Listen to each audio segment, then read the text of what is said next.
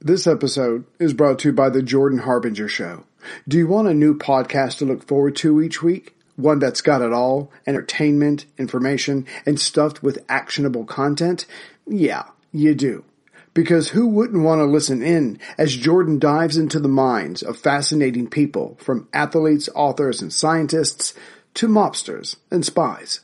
Each week, Jordan uses his interviewing talents to bring you never-before-heard stories and insights to make life more understandable. He has one of the most highly rated self-development shows out there. Listen in, learn, and look forward to each new episode, like I do. And I would like to recommend a few episodes myself. The first one is episode 650, Brian Klaas, The Corruptible Influence of Power, and the other one is episode 585 with Timothy Snyder, 20th Century Lessons on Tyranny. Check them both out. You can't go wrong with adding the Jordan Harbinger Show to your rotation. It's incredibly interesting. There's never a dull show. Search for the Jordan Harbinger Show. That's H-A-R-B as in boy, I-N as in Nancy, G-E-R, on Apple Podcasts, Spotify, or wherever you listen to podcasts.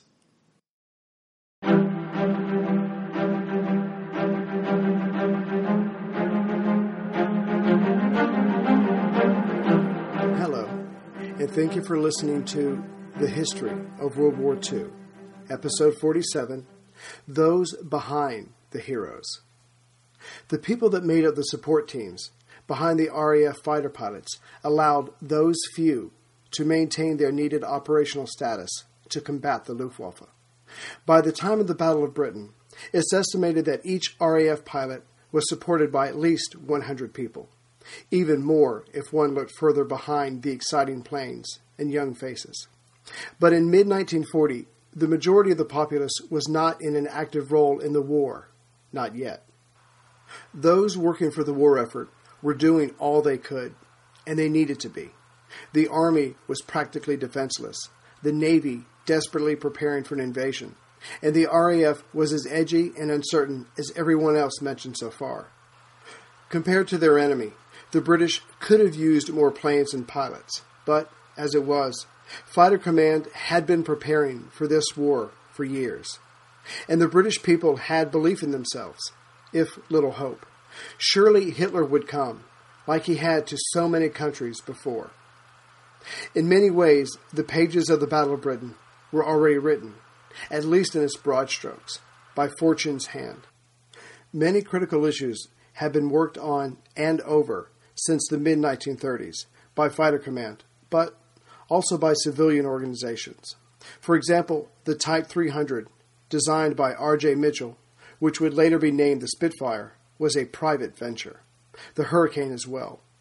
Both companies kept the Air Ministry informed of their development, but they saw the writing on the wall in Europe and wanted Britain to have the appropriate defense. In short, the government was kept out and found itself writing its officially desired specifications along the already produced fighter planes. Had the two developers built a plane along the Air Ministry specs as they were, the resulting products would not have come even close to offering effective combat to the Luftwaffe. In another example of the military being outpaced by private ventures, in March of 1936, the Hawker-Siddeley Group decided, without a contract from the government, to draw up plans for a factory that could produce 1,000 planes. This decision risked the loss of the company, but resulted in Fighter Command having at least 400 more Hurricanes by August of 1940. It was truly a time of country before company. This same kind of private venture was undertaken for the Merlin engine that would power both RAF fighters. In the early 1930s, Sir Henry Royce noted the current Goshawk engines, but noticed their glaring limited abilities. Right before he died on April 22, 1933, he authorized PV, or Private Venture 12, a newer, bigger 12-cylinder engine, and its first one ran on October 15th of that year. Impressed, the government offered to finance further development. The PV-12 became the Merlin. Another gamble, another success, and Dowding's air defense was strengthened for it. One aspect of the battle that is often overlooked is the RAF fighters' use of 100-octane fuel. The result of using a fuel with this rating was an increase in power that helped the Spitfire meet the ME-109 on a more or less equal footing. And although Dr. S.F. Birch pioneered the alkylation process, it was the U.S. Army Air Corps that was able to complete the process on a large enough scale necessary for war. The U.S., in the spirit of an alliance, offered it to Britain. But even then, it would not have been used if not for Air Commodore Rod Banks, who urged that Merlin engines be modified for use of this purified fuel in 1937. He wrote that, quote, even if the supply of such fuel were limited, because the use of high-duty equipment might prove decisive in the air in the early stages of the war, unquote. A prophet indeed. So the Merlin engine was now made to run on this superior fuel, but it still came from abroad. More work was done, and soon a fuel called BAM 100, British Air Ministry 100, was developed. The first cargo was sent from Aruba in June 1939. It was stockpiled for the next year and dyed green to stand out. Somehow, it was successfully kept from the attention of the German spies. With the outbreak of the war in the West in May 1940, it was used for the first time. Simply, it boosted the performance of the Merlins appreciatively. The engine's horsepower went from 1,030 to 1,310. This increase brought the Hurricane up to the performance level of the ME-109 and the Spitfire just beyond it. The idea of allowing or hoping a green pilot would live long enough to get sufficient experience did not exist in the battle over the Channel. So it was decided right before the war to install a camera gun during practice flights. The ability to point out mistakes and missed opportunities improved significantly overnight. But besides this, the 16mm products of Williamson Manufacturing Company of London helped Fighter Command keep an accurate record of victories and hits in the battle. Pilots are pilots, after all. In some ways, beyond all these subjects mentioned, radio proved to be the invaluable asset to RAF pilots. Because the Luftwaffe could attack Great Britain anywhere from Norway to France, the radio allowed ground crews to direct patrols to any threatened area. It would have been unimaginable to patrol every possible point of attack constantly, even if the RAF had triple its numbers in planes and pilots. So incredible amounts of fuel and pilot hours were conserved because of this. And once enemy fighters were inside and behind the RDF station's detection, their locations could still be tracked by the Observer Corps. These dedicated volunteers kept fighter commands via phone lines apprised of enemy locations and their vectors. Then Fighter Command could relay the up-to-date information to the pilots. That is, as long as they could understand what was being said over the TR-9D high-frequency sets. The ability to communicate during an actual battle was the radio's next biggest contribution, as pilots could warn each other of pursuit and devise tactics to deal with a situation during a dogfight. Because even though the antenna was screened from the engine's ignition system, interference could still be relied on to interrupt at least half of the incoming and outgoing messages. But again, a non-governmental sponsored answer was on the way. A Hawker Hurricane was fitted with a civilian test trial of the first very high frequency, or VHF radio, TR-1133, in 1939. The improvement was immediate. Clarity was the result, and the simple whip antenna offered very little drag. Still, change, even impressive ones like this, take time, and the first installed VHF radio was not in a Spitfire until August 20th, 1940, just 2 weeks after Adler Talk started. And it would not be until 1942 that all the old HF radios were removed. Beyond these improvements, 2 additions were made to radios to help focus the RAF's limited resources. The first was IFF, or Identification, Friend or Foe. This semi-automatic system, where an RAF radio, especially one in a fighter, would review all nearby radios, and hence all nearby aircraft. Friendly aircraft would immediately and automatically respond with a short coded signal, and any radio that did not respond would indicate a not friendly aircraft, or hostile. So the pilot could look at a screen and see who and how many planes were nearby, and who was friendly, and who was a threat. The second addition was a radio DF, or direction finding. This device was not new, but its application was. Each sector commander on the ground had several specially built DF stations that regularly received signals from a few fighters in each squadron. So the sector leaders knew the bearing or direction the planes were going in, not just their present location. Just like when Sherlock Holmes was figuring out a mystery, what was needed was data. And this added to the ground leader's information about what his flyers were up to. To be sure, the government under Churchill was dedicated to the cause, and due to the Prime Minister, the Ministry of Aircraft Production, or MAP, was set up on May 14, 1940, and headed by the dynamic Lord Beaverbrook. He personally handled the expansion of the Civilian Repair Organization, or CRO, which would be spread out even more widely than the aircraft factories. This way, no amount of destruction would bring their work to a stop. It was Lord Beaverbrook's non-stop work method that allowed MAP to bring every aspect of production of parts, but also the repairing of damaged planes under tight, efficient control. Thus organized, airframes, engines, and accessories were made and repaired quickly. One record shows that a particular Hurricane was shot down 3 times and repaired each time. A specific Spitfire had received 5 different propellers during the war. But since the production and repair factories were scattered out for protection, their products would all eventually need to be moved to the front, in this case, along the coasts. So the Air Transport Auxiliary, or ATA, was formed on September 1st, 1939, by Sir Gerard Erlanger. The organization used amateur and semi-professional pilots of both sexes, mostly aged 30 to 50, to pilot their planes. The times being what they were, most authorities and the establishment in general were shocked by the idea of female flyers. But, after all, there was a war on, and one would think that the more people pulling on the collective rope, the better.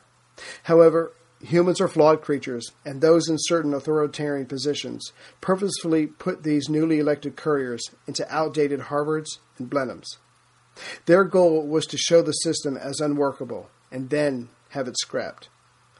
But these pilots, regardless of age or sex, were only too happy or proud to do their part, and most completed the training and selection process. In fact, there would be an all-female ferry pool opened at Hatfield on January 1st, 1940. At its height, the ATA would number 650 pilots, all civilian, and they would wear their distinctive dark blue uniform with pride. They made over 300,000 deliveries in all kinds of weather without armament or radio. And by the time of the Battle of Britain, it was a well-organized machine, just like the RDF stations and the response system built around them. In fact, when we're further down the road in this podcast, I'll be sharing the story of Nancy Miller Livingston Stratford, an American who flew for the British Air Transport Auxiliary from 1942 to 45. And thanks to my wife for finding an autographed copy of her memoir. And of course, there was Ultra, which was the code name for the deciphered messages from the German Enigma machines. In essence, the German military used Enigma machines to code their radio messages to each other, not knowing the Poles and French had had success in breaking their codes before the invasion of Poland. This knowledge, along with an actual Enigma machine, would be passed on to the British. Working endlessly at Bletchley Park, which I hope to see many of you there this fall, crypto analysts would improve upon what was given to them and be able to read Hitler's, his generals, and for our current story, Goering's messages that were in effect the policy of how he would fight the battle over the Channel. The story of Ultra is amazing in itself and will receive our full attention soon. But for now, Dowding was very glad to have access to this information. All is fair in love and war, after all. Another important part of the overall defense of Britain were the ground-based systems of anti-aircraft guns and balloon barrage. But at the time, the AA guns were still under the control of the Army. The RAF regiment had yet to be formed. And even though the Army's 3.7-inch and 4.5-inch guns could reach the Luftwaffe's operational ceiling, in the end, the ammunition used per kill was an unmitigated waste. For example, on the night of October 15th, 16th, 235 German bombers raided London. A total of 8,326 shells were used to ring up a score of 2 kills with a further 2 enemy planes damaged. No, not effective or efficient. But their main reason for being wasn't effectiveness. The main reason for the AA guns was morale. To have the big guns firing away up at the skies made an impressive sight and sound, and that flash and noise gave many on the ground hope. It also, equally important, demonstrated the attitude that Britain was fighting back. Whatever the cost of those guns and shells, they more than paid for themselves. The anti-aircraft guns' partners were the searchlights. Their job was to find and illuminate the enemy bombers overhead.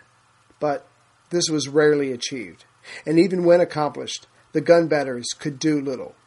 In truth, the searchlight's greatest achievement was in blinding the German pilots.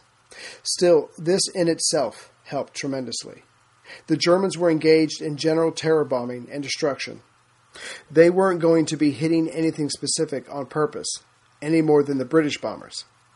The searchlight's task remained difficult until they were later equipped with target tracking radar. But even then, that did not help the AA guns shoot the bombers out of the sky. A major reason for the weakness of the AA guns was that there were never many built. Out of desperation, the British adopted and acquired some Swedish 40mm Bofors in 1938. Without them, this weak link in the chain of defense would have been even more ridiculous. But even these were in pitifully small numbers. The British simply had no equivalent to the German light flak guns that traveled with their armies.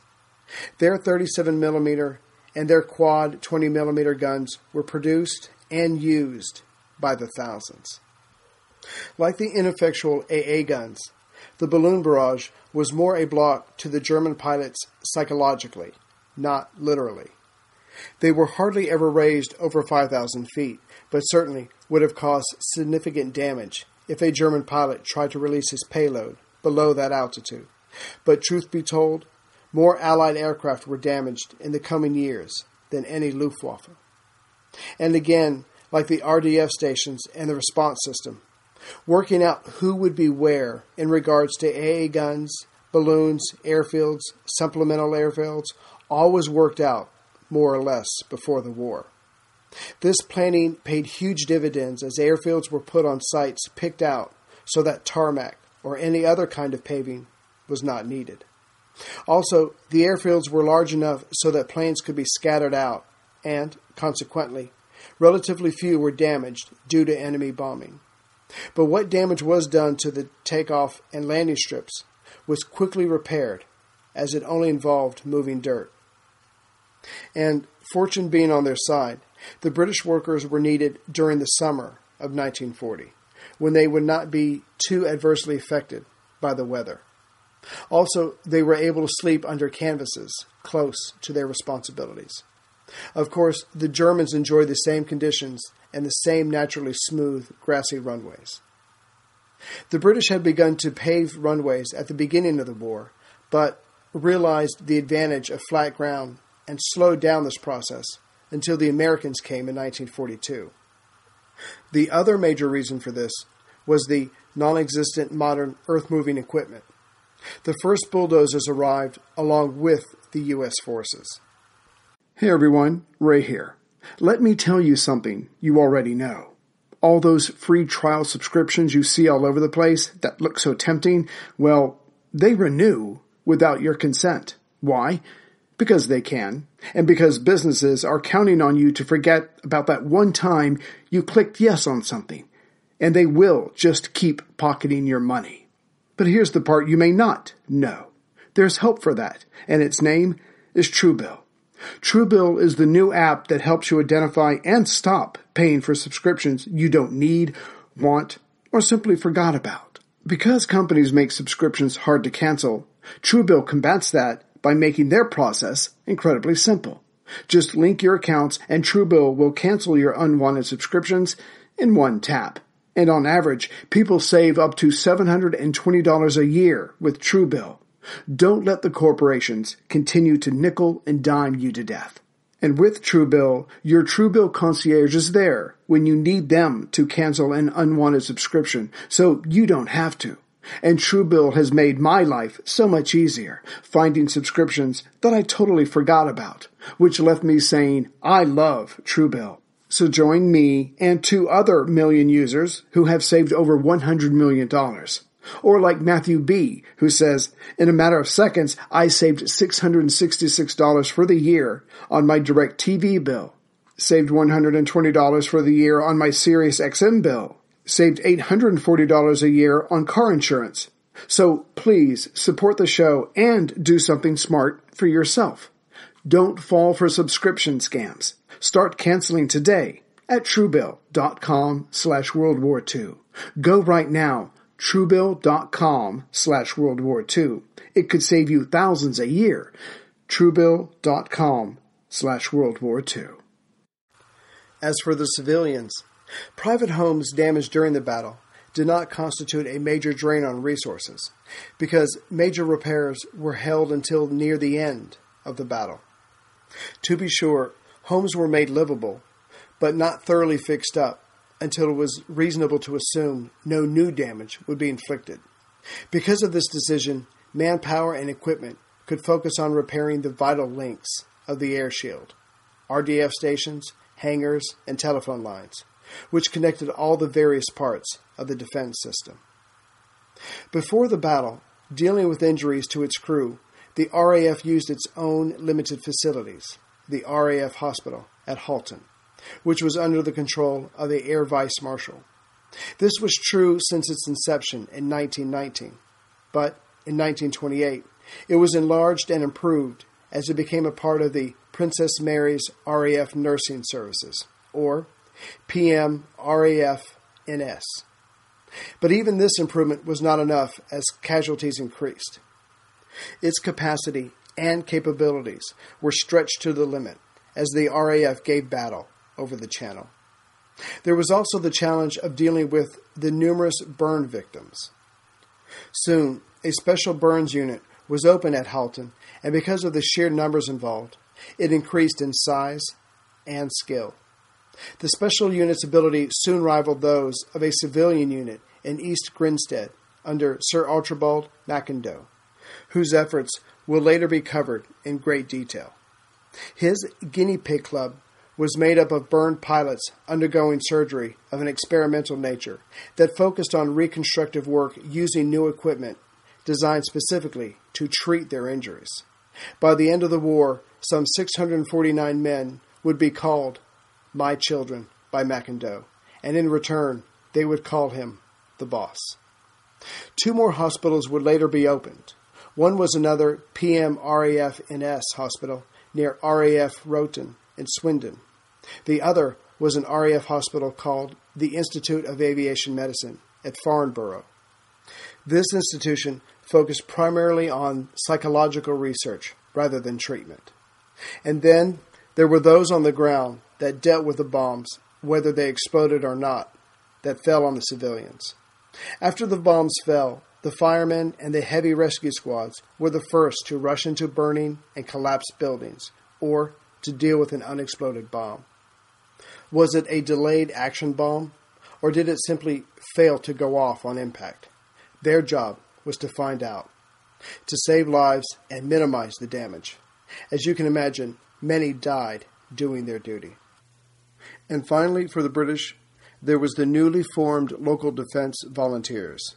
However, their name would soon be changed by Churchill to the Home Guard.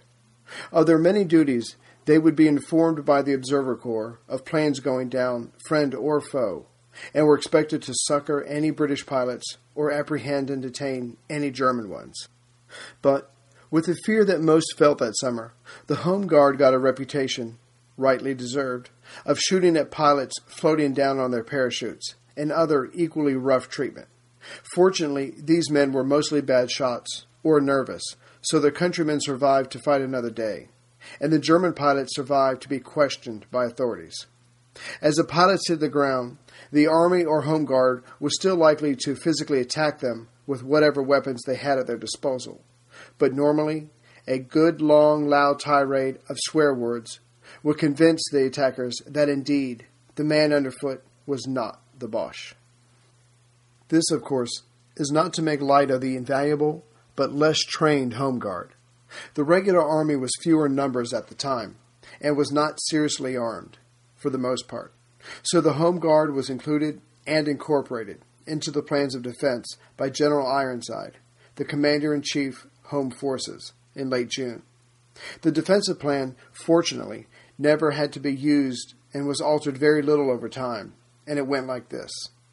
There would be an initial line of defense arrayed along the probable invasion beaches on the coast. These men understood that their job was to engage the enemy there and not retreat. It wasn't that they would be sacrificed. Their job was to hold the enemy so that mobile reserves could swing in or around at some vulnerable point and counterattack before the invaders could push inland. The second line of defense constituted a line of anti-tank obstacles manned by the Home Guard. The coastlines to the south and east, as well as London and the industrial centers, were protected from armored vehicles in this way. German panzers racing over the British countryside was Churchill's greatest fear. Lastly, behind the Home Guard line was the main reserves for any major counteroffensive that would take place. In their endeavor to protect British soil, concrete pillboxes, piles of sandbags, and anti-tank ditches were constructed on front lawns, gardens, main roads, intersections, and golf courses. Thousands of obstacles were placed to disrupt the landing of airborne troops that had wrought so much havoc on the continent. All radar stations, fuel depots, and airfields, and there were 375 in all, were guarded from sabotage and direct attack. And finally, detailed plans were made to destroy roads, bridges, and anything else that may be of use to the enemy, if it looked as though the asset was about to fall into enemy hands. But there was no general plan to destroy everything if the Germans made a landing. As Churchill later wrote, there was no question of a scorched earth policy. England was to be defended by its people, not destroyed. The German support teams, meanwhile, had been and would be equally busy, and by mid-July, the Luftwaffe had 50 air bases and another 50 satellite airfields in occupied territory. By the time of Adlertag, those bases made, if one connected their locations on a map, a line from Norway to France, and were stocked and fully operational. As for the German workers back home, they have been able to produce 495 aircraft each month for the first 4 months of the war. With the new year of 1940, the workers kept their 40-hour work week, but were able to increase production to 990 aircraft a month. By September of 1940, they reached their peak of 1,205 aircraft each month, while still working 40 hours a week. This is what they produced versus what was requested. The people enjoyed their government successes, but they still had a fear of war, and that fear drove them to most always build more than was asked for. In fact, orders were lessened after the fall of France, but the people still worked hard in their factories. The requested number of aircraft would not officially increase until the war in the East was launched. And while the British were able to knock out 1,653 German planes from the sky during the Battle of Britain and beyond, those losses, despite all their hard work, were hard to replace when one looks at the plane and the experienced pilot in it. The Luftwaffe pilots were only the elite of the air personnel in Germany. The other parts of the Luftwaffe were the AA personnel and the Luftdienst. The latter were the equivalent to the British ATA, or Air Transport Auxiliary. Like their British counterparts, they ferried supplies, pilots, planes, towed targets for practice, and assisted in rescues and casualty evacuations. Soon their ranks would be filled with wounded Luftwaffe pilots. And finally, the intelligence gathering of Nazi Germany and the Luftwaffe was the mirror opposite of the RAF. The Germans were attacking, and the fighting occurred over the Channel and Britain. Not too much intelligence was needed, except how many British planes were shot down and how many British ships were sunk. Luftwaffe policy and the overall strategy had a simple chain of command. Goering was in charge, issued his orders, and expected them to be carried out. An excerpt from The Battle of Britain by Richard Townsend Bickers. The slender resources of the Anti-Aircraft Command were strained to provide guns for the defense of the most important fighter and bomber aerodromes. High-altitude and Bofors guns were provided up to the limit considered practicable, and the effort was reinforced by the use of Royal Air Force detachments with Lewis guns and some hundreds of 20mm cannon, which were not immediately required for use in aircraft. A small type of rocket was also installed at many aerodromes. These were arranged in lines along the perimeter and could be fired up to a height of something under 1,000 feet in the face of low-flying attack. They carried a small bomb on the end of a wire. Some limited success was claimed during a low-flying attack on Kenley, and they probably had some moral effect when their existence became known to the enemy. They were, of course, capable of physical effect only against very low horizontal attacks. Air Chief Marshal Lord Dowling. And now, the Battle of Britain. Monday, July 29th, had fair weather over most of Britain, and the Luftwaffe tried to catch Fighter Command napping with an early morning raid over Dover Harbor. A little after 7 a.m., a single raider flew over the harbor at 24,000 feet. It was assumed to be a reconnaissance flight only because at 7:18, 4 groups of German aircraft of at least 80 in strength assembled over the Calais, Boulogne, and St. Omer area, and by 7:34 a.m. were making their way to Dover. On the flight over, the raiders organized themselves into 2 groups.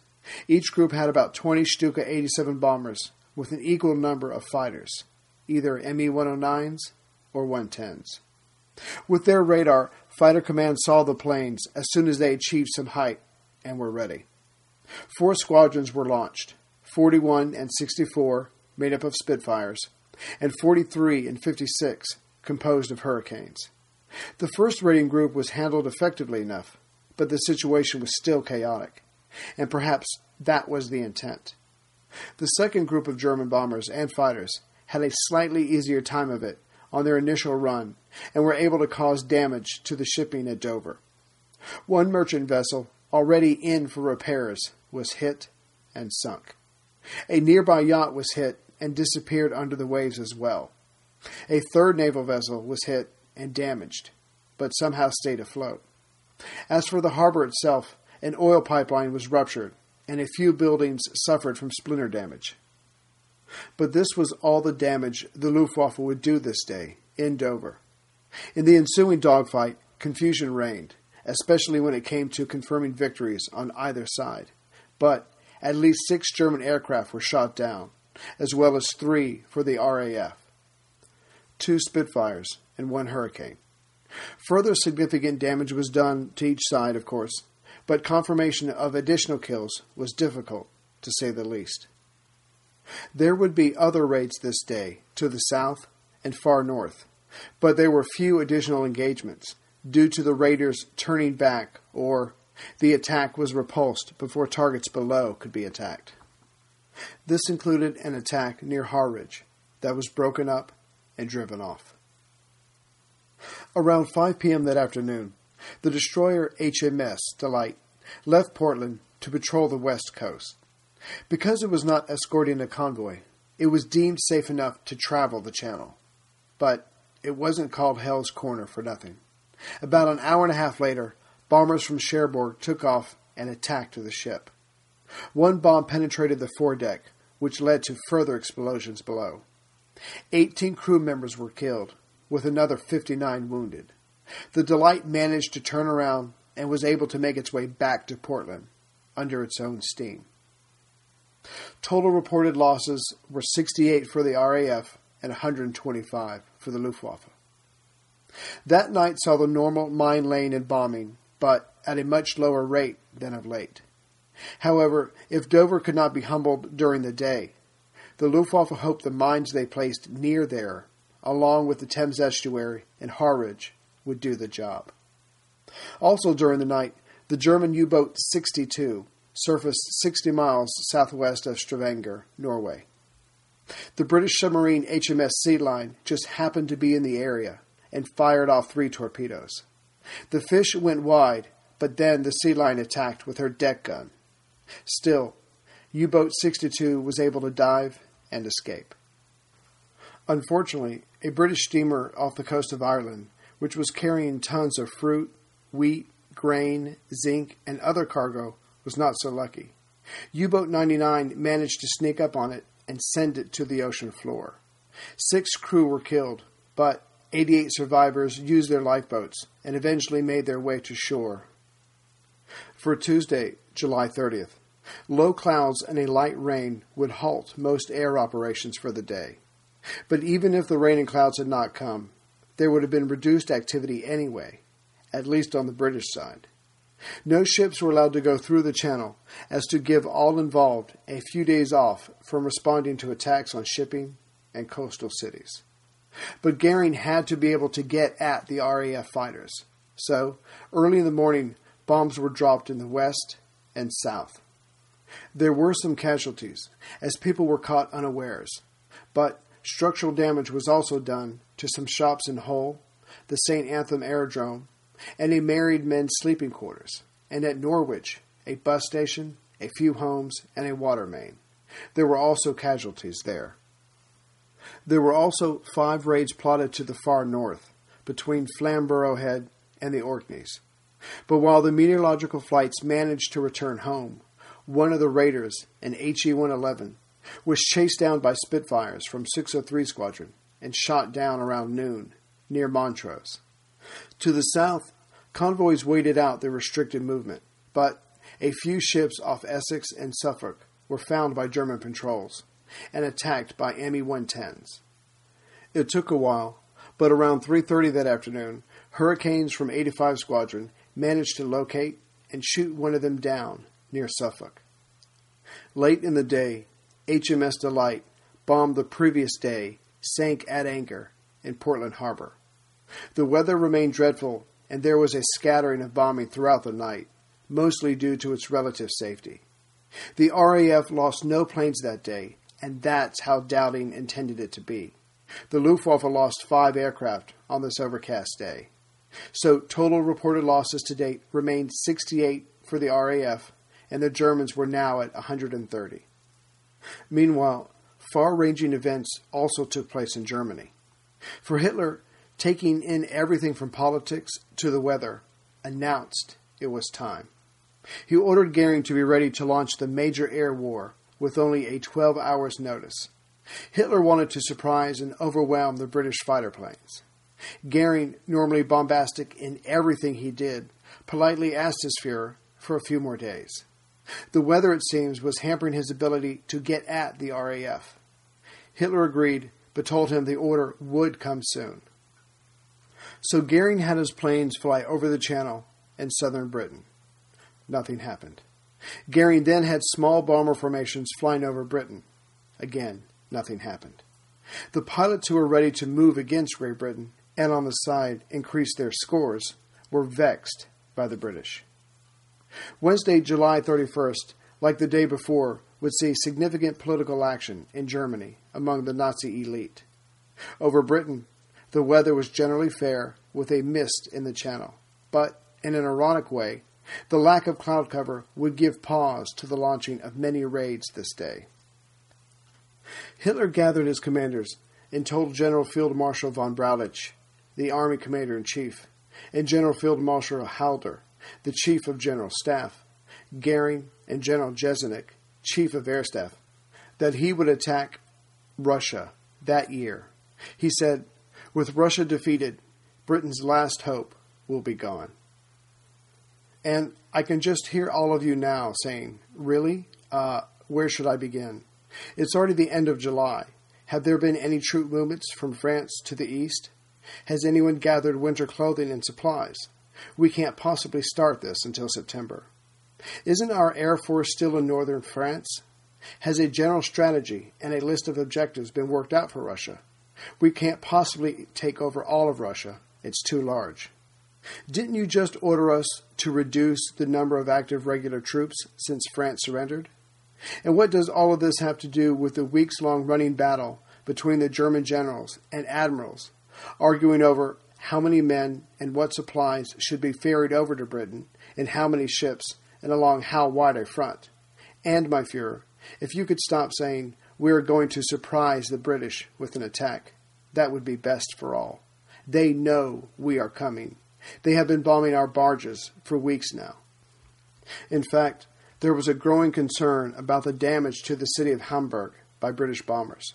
And lastly, Hitler may have impressed some of his generals with his going against their advice and winning decisive battles anyway, like in Poland, Norway, and in the West, but this was too much. But then we all, you, me, and those generals remember, this is a dictatorship. This is not a vote or a discussion. This is what they will do. They all knew he wanted to attack Russia. They wanted to attack Russia. He even said how important it was in Mein Kampf. There, he had stated the necessity of bringing Russia low and taking the land Germany needed. But now was not the time. And they would win this particular argument. Their ally was none other than Admiral Raeder. When Hitler announced that the invasion would take place by mid-August, Raeder said that his navy would not be ready until mid-September. This, combined with the additional time that Goering asked for, changed the Nazi warlord's mind. Still, it's interesting to contemplate that Hitler was willing to start a new war in the East, in the hopes of not having to finish one in the West. Hey everyone, Ray here. Imagine being the first to invent something, or travel to lands that no one of your group has ever seen before. That's the story that American History Tellers from WWII wants to share with you. Kind of like the original Star Trek, President Thomas Jefferson in 1804 hired Meriwether Lewis and William Clark to head west into the great unknown, the undiscovered country, to find an all-water route to the Pacific Ocean. And though they did not find that waterway, they did come across and record previously unknown plants and animals, not to mention coming into contact with deadly diseases while surviving harsh weather. And as they made their way west, it would be the Native Americans in the Rocky Mountains that were stunned to see white men for the first time. But getting to the Pacific and back would take all their skills and strength, not to mention a huge chunk of luck. And of course, one young native lady called Sacagawea, who saved the explorers' journals from a raging river and kept them from starvation, all the while carrying her own baby. Follow along as the American History Tellers unfolds the story of these two men, their trials of facing mountain ranges, grizzly bears, and hostile natives. But more than discovery, their expedition was about who owned the American Northwest. All this and more is covered by the prolific and ever-engaging Lindsey Graham as he takes you along the imperfect paths ever westward, right alongside Lewis and Clark. So join American History Tellers as they investigate how bravery, leadership, and luck helped these adventurers overcome impossible odds. Listen to American History Tellers Lewis and Clark on Apple Podcasts, Amazon Music, or you can listen ad-free by joining Wondery Plus in the Wondery app. And I apologize if I've given the impression that Goering was panicking. He wasn't. His confidence could not have been higher, and there were two main reasons for this. The first was the exaggerated number of British planes shot down for the last few weeks. Some of this can be contributed to honest mistakes, and some to simply pilots lying to either build up their score or not wanting to let down their comrades. The other reason had to do with the British suspending convoys through the Channel for the last few days. He saw it as a victory and didn't consider any other reason. But in the end, it was Goering's ego that allowed him to see what he wanted to see, to think his planes had won control of the skies, just like he had promised his leader. In fact, he believed that soon he would be ready to start phase 2 of his plans, to go after the RAF airfields. He felt he needed just a few more days to begin, but the truth was far different from the information he was given, probably by underlings fearful of turning in negative reports. So instead of the hundreds of RAF planes shot down, the total was between the 68 that I have counted to somewhere around 77 by others' estimates. There were about 43 aircraft damaged that would never see the skies again or require serious repair. As for the far more valuable pilots, to date 76 have been killed, with another 23 wounded. Returning to the planes, 496 planes had been built in July, which was 50% more than predicted. The British workers, like their German counterparts, had fear motivating their work. But in the end, it came down to this. The RAF had more planes available at the end of July than they did at the beginning. And as far as the suffering of civilians, there were to date 258 casualties, with 321 more injured. Again, Goering assumed these numbers were much larger. Going back to the air war, the Scottish northeast coast was spared this day, only seeing a few reconnaissance flights. There were no engagements. On the east coast, a raid approached a convoy near Harwich about 6:15 that morning, but again, in trying to switch up their tactics and catch their real target exposed, the convoy was flown over, but not attacked. It was then that the raiders' true intent became clear. They then flew straight at other shipping and dropped their bombs at 4 ships near Lowestoft. They then went after a naval unit near Yarmouth Roads. 3 squadrons lifted off to intercept, but the tactic worked, and the raiders were able to return to France unmolested. However, their bombs were off target. To the southwest, near the Cornish coast, a convoy that was something other than the norm was heading east towards Dover. Whatever made this convoy unique allowed it to ignore the ban on daytime channel passing, and the Germans seemed to be aware of it. Several reconnaissance flights were spotted, and soon after, Fighter Command sent 3 squadrons to patrol overhead. If this was supposed to scare the Luftwaffe away, it did not work. A group of bombers and fighters approached, and the RAF fighters tried to keep them away. The fighting was intense and seemed frantic to the Germans. Accuracy seemed less important than harassing the Luftwaffe aircraft, but at least one Dornier 215 was shot down, and the convoy was safe. Sadly, I was unable to find out what the convoy held. Later that afternoon, a raid of 15 German aircraft approached Dover, and the RAF rose to give challenge. A Spitfire from 74 Squadron took out an Me-109, but in the dogfight, 2 other Spitfires were lost. The RAF pilots were not used to losing more than they took, so called in another squadron. However, the raiders left before reinforcements could arrive. Looking at a map of the Channel, Dover is one of the closest points to northern France, and therefore had a significant part in the invasion plans. Namely, the air above it had to be controlled by the Luftwaffe if any invasion was to succeed. So around 5 p.m., the Dover balloon barrage was attacked, and dozens of the balloons were destroyed. Obviously, the Luftwaffe was planning on some low-level, accurate bombing to prepare the way. There were other raiding parties that day that took off from Calais. They circled overhead, approached Dover, but returned to a base without attacking. That night saw the customary bombing around Wales and to the south. There was also mine laying near the Thames estuary to the far southwest and South Wales. The RAF lost 3 aircraft this day versus the 5 of the Luftwaffe. Total reported losses to date were 71 and 135, respectively. Of course, war was being waged beyond the Channel. The German Navy was doing its part to strangle the British into submission. The German U-boat 99 came upon convoy OB-191 and sunk 2 British steamers off the north coast of Ireland, the Jamaica Progress and the Jersey City.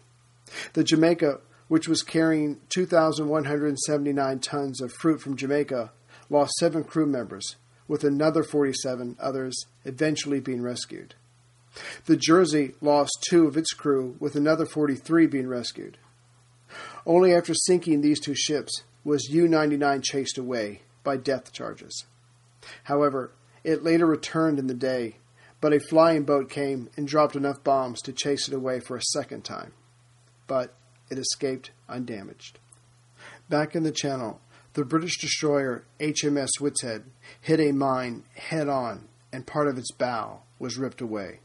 She was then towed to Harwich, stern first, by the destroyer HMS Wild Swan. HMS Witzhead would undergo repairs at Chatham until December 21st.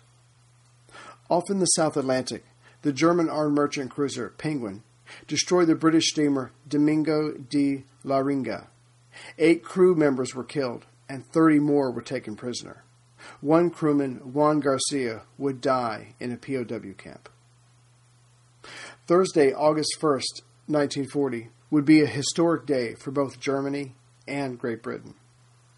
But for now, let's focus on the strip of water between them. The weather over Britain was mostly fair, with a slight overcast in the Strait and Channel. But as it got warmer, the skies cleared. Activity was relatively reduced as Goering rested his men in anticipation. The Channel saw reconnaissance flights early in the morning, and soon after, trawlers were attacked just south of Selsey Bill. The raiders were left unchallenged. The same thing happened off the East Coast later that morning, but there, the weather prevented any successful engagement. Back in the Channel, small raids would approach the South Coast, only to turn away before any contact could be made by the British.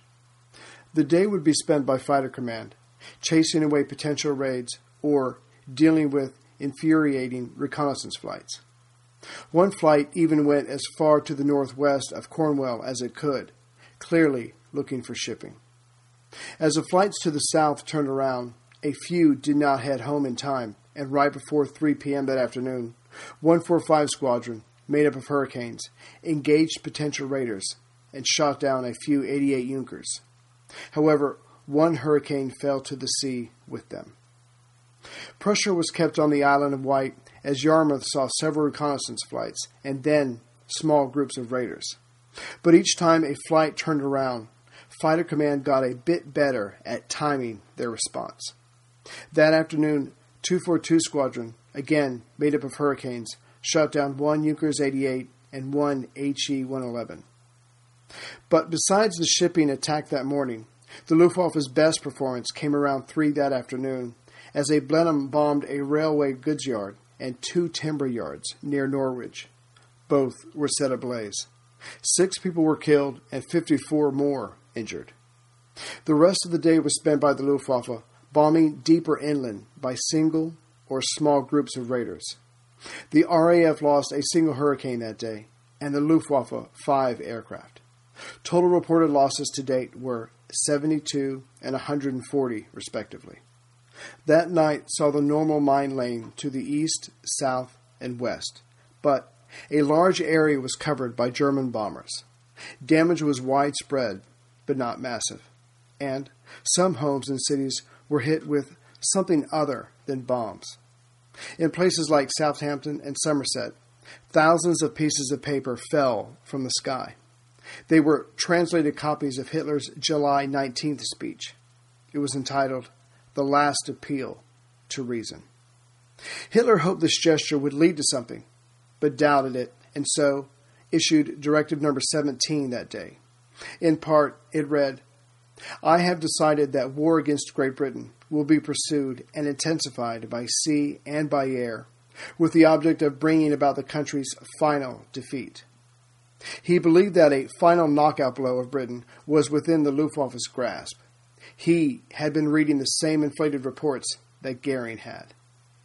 The document went on to say, "In order to establish the necessary conditions for the final conquest of England, I intend to intensify air and sea warfare against the English homeland. I therefore order as follows. 1. The German Air Force is to overpower the English Air Force with all the forces at its command in the shortest possible time. The attacks are to be directed primarily against flying units, their ground installations, and their supply organizations, but also the aircraft industry, including those manufacturing anti-aircraft equipment. 2.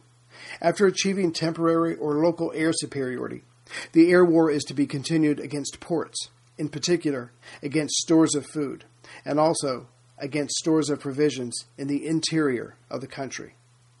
Attacks on the South Coast ports will be made on the smallest possible scale in view of our forthcoming operations. 3. On the other hand, air attacks on enemy warships and merchant ships may be reduced except where some particularly favorable target happens to present itself, where such attacks would lend additional effectiveness to those mentioned in paragraph 2, or where such attacks are necessary for the training of air crews for future operations. 4. The intensified air warfare will be carried out in such a way that the Air Force can at any time be called upon to give adequate support to naval operations against suitable targets. It must also be ready to take a full force in Operation Sea Lion. 5. I reserve to myself the right to decide on terror attacks as measures of reprisal. 6. The intensification of the air war may begin on or after August 5th. The exact time is to be decided by the Air Force after completion of preparations and in light of the weather. The document ended with, the Navy is authorized to begin the proposed intensified naval war at the same time. This document was supposed to be the beginning of Nazi Germany's latest victory. It troubled Hitler that he could not exactly see how the war would play out and how Britain would be subdued, but surely it was only a matter of time now. And of course, the war carried on at sea. U-boat 34, about halfway between Aberdeen and Stavanger, came upon the British submarine HMS Spearfish. Spearfish was on the surface and was rocked by several torpedoes from U-boat 34. She went under for the last time about 7:04 p.m. with the loss of 41 of her crew. One survivor, able seaman William Pester, was taken prisoner. The other British sub that was sunk was the World War I-era submarine HMS Oswald. Oswald was charging its batteries on the surface, about 15 miles south of Sardinia, when the Italian destroyer Ugolino Vivaldi rammed the sub and finished it off with depth charges. 52 men died, and the 3 survivors were taken captive. Also, a Greek steamer was sunk by an Italian submarine just south of Crete. And finally, a Swedish steamer carrying parts for RAF fighters was sunk by U-boat 59, northwest of Ireland. Despite all this, Britain knows how important the Mediterranean is to her livelihood. So the Royal Navy begins Operation Hurry, which will attempt to disrupt the Italian and German raiding ships in the Mediterranean. The British aircraft HMS Argus, reinforced with 12 more Hurricanes, joins Admiral Somerville's H-Force of the HMS Hood, battleship HMS Valiant, aircraft carrier HMS Ark Royal, 2 cruisers, and 10 destroyers. Next time, Hitler will release Goering and the Luftwaffe, the largest air force the world has seen. The weather in the Channel will taunt the invaders for a few days, then stand aside, and the largest air battle to date will commence.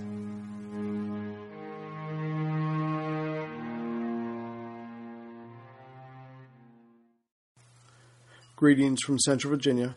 Sorry it's taken so long to get this episode out, but the one company that provides internet to where I live has gone belly up, and so I've been without the internet for about 3 or 4 weeks, which will stop a podcast in its tracks. So I'm trying to get back up to speed, getting somebody else, so I'll be able to add things to the internet again. I'll be able to respond to emails, and my Twitter and Facebook entries will be a lot more regular and constant. So again, I'm very sorry. I know how frustrating it is. And to make it up to you, what I'll probably do for the next couple of episodes is I'll skip the first section that I've been doing for a while where I give some basic information about something, and I'll just cover the battle for at least for the next 2 episodes to get us to Adlertag as fast as I can. And I've talked it over with the wife, and I'm going to get some extra time at home. So the next 2 to 3 episodes should come out a lot sooner than they normally do. And again, this is just me trying to find a way to say to all of you out there, I'm really sorry it's taken so long. So we're slowly getting back on track here. So I just want to thank a couple people for their donations, and I will let you go.